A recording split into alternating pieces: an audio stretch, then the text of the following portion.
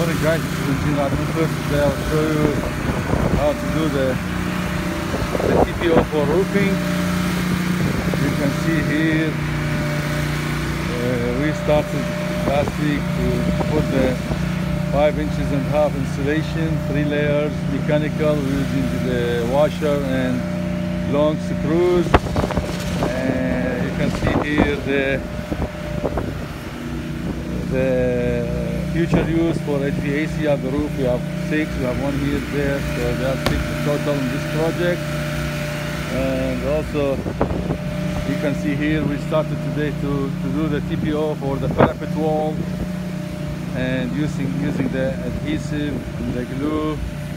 Everything will be good. Yeah, and here you can see the roof drain filtration through the roof. Yeah, I have 8, and everything is good.